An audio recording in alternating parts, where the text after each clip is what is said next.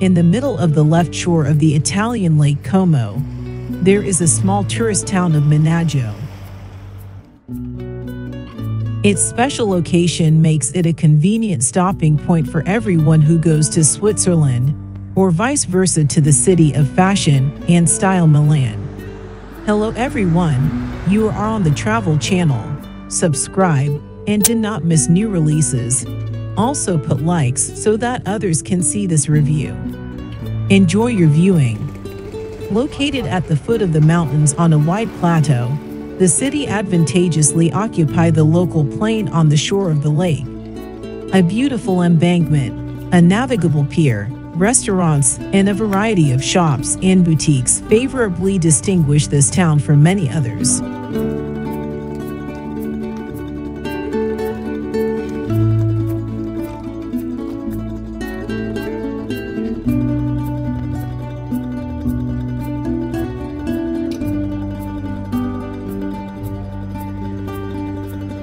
Local climate, even in the cold period, which does not give to fall temperature below zero, allows to decorate gardens and flower beds with exotic plants, what is actively used by local residents.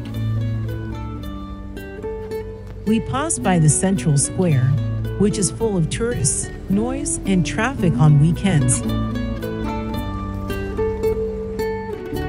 There are park areas and pedestrian paths throughout the embankment, which will give you the opportunity to enjoy a walk and magnificent views of the opening lake with mountain ranges on the horizon. Just look at this pristine nature. Birds, fish, crystal clear water, greenery.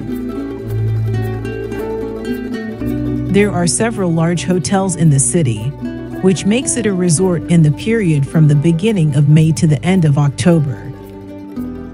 There are also several beach spots along the embankment.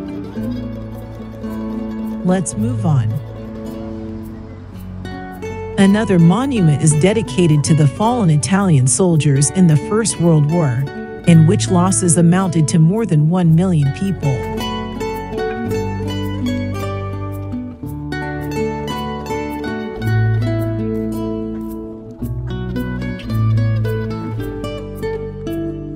The city is surrounded by shady parks,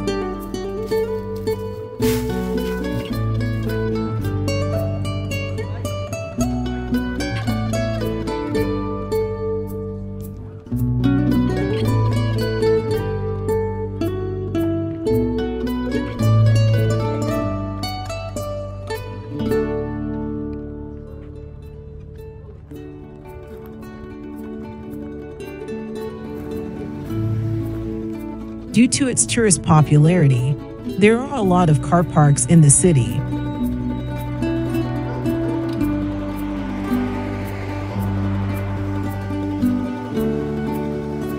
It also has its own small mountain river, running actively during the rainy season.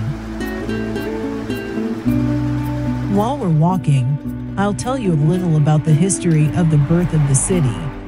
In 768, Queen Ansa presented the watchtower to the local monastery of St. Christina, which served as the foundation of the settlement. In the 10th century, the strengthening of the settlement began. Fragments of the medieval wall still remain. The city went through several internecine wars, several changes of power, and finally, after the unification of Italy in 1870, fashionable hotels and villas of the bourgeoisie began to be built on the shore of the lake, which gave the city a modern look.